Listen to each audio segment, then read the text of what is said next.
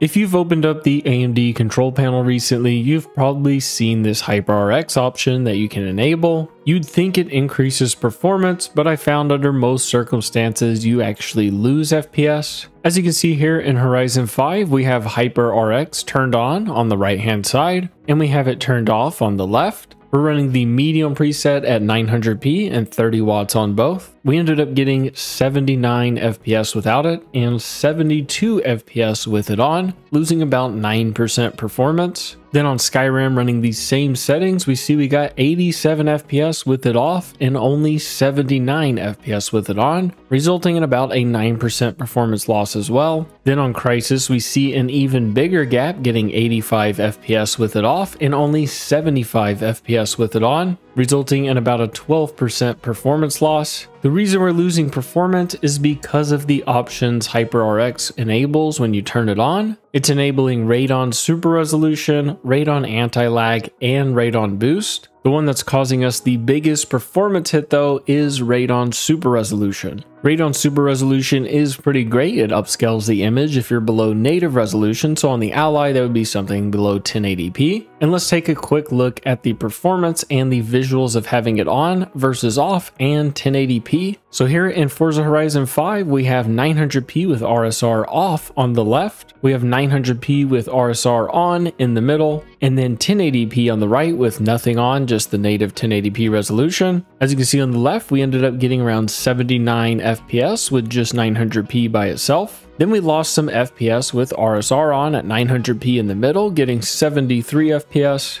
and 1080p has an even bigger performance hit, only getting us 63 FPS. But let's take a look at what RSR is doing and why it could be worth enabling. I'm freezing it here so we can zoom in and take a look at the clarity of each. At 200%, we can see the text is a bit blurrier on the license plate on the left with 900p. Then the middle one with RSR on and the right with 1080p are looking extremely close. We'll zoom into 400%. Now we can see more clearly when we only have 900p on the left, it's a bit blurrier. And 900p with RSR and 1080p are looking pretty sharp, but if you look at the license plate and the text at the very bottom, it looks a little bit clearer on 1080p to me. However, if we compare 900p in the middle with RSR to the left side, which is just 900p, we're losing about 7%, so you get a bit more FPS staying with just 900p. Then with Skyrim, we see similar results, getting around 87 FPS at 900p, 81 at 900p with RSR, and then 69 FPS with 1080p on the right hand side. So a pretty great result with RSR considering it's really close to the quality of 1080p. However, on Crysis, we're losing almost 12% at 900p just by turning RSR on. And this will vary from game to game, so the results aren't consistent. It's still a lot better than the 62 FPS we get at native 1080p, but this shows how we're always getting a performance hit when using lower resolutions with RSR on or HYPR-RX since it enables it automatically. The second thing that's enabled with HYPR-RX is something called anti-lag. This is designed to reduce system latency and make the controls feel more responsive. I've tried running this off and on and haven't noticed much difference or improvement in how responsive the controls feel. And while this has come a long way in the stuttering department, it's still not perfect. One of the games that used to stutter a lot with this enabled was Forza Horizon 4. Here you can see it has improved a lot, but has slightly more small stutters that cause the 1% and 0.1% to drop slightly. On Metro Exodus, we can see there is a bit more stuttering going on with anti-lag on the right side. This stuttering would be noticeable while playing, and that's why I personally leave anti-lag off. In some games it could work without issue, but in other games anti-lag can cause more severe stuttering.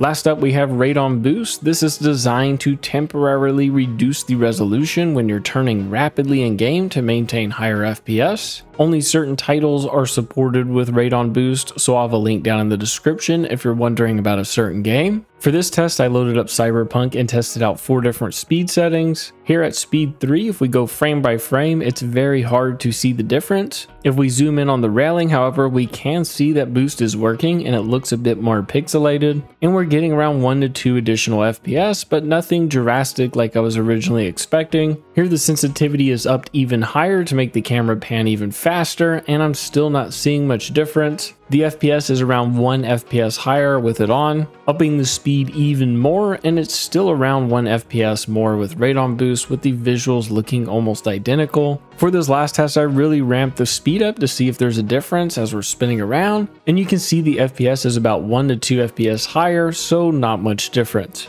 I don't see any harm in leaving it on, but I also don't see much of a benefit to having it on either. I personally like to stay away from things that process the image as much as possible, as it can vary too much from game to game. What I'd suggest is using the default preset and then manually selecting the things you find important. Anti-lag is something I personally leave off, as I don't notice much difference in latency, and some games will stutter more because of it. Radeon Super Resolution is a great setting for more FPS when compared to 1080p, but loses performance when compared to just 900p by itself. There are also some games like Diablo 4 and Forza Horizon 5 that RSR won't work on unless you change your desktop resolution to 900p. The reason for this is those games are still running in windowed full screen mode instead of exclusive full screen mode. And with Radeon boost, I'm not noticing much difference, but it also doesn't seem to affect the game much at all if you wanted to use it. And if you do enjoy HYPR-RX, then I say leave it on. It's an easy way to toggle the 3 options at once, and if you already like RSR, then you won't notice much difference. And if you're wanting the absolute highest and smoothest FPS, then anti-lag is not something you would want, nor is Radeon Super Resolution, so HYPR-RX really isn't an option. And if you do notice stuttering, the first thing I would try disabling is anti-lag and restarting the game to see if that goes away. I hope you enjoyed the video, and I'll see you on the next one. Peace.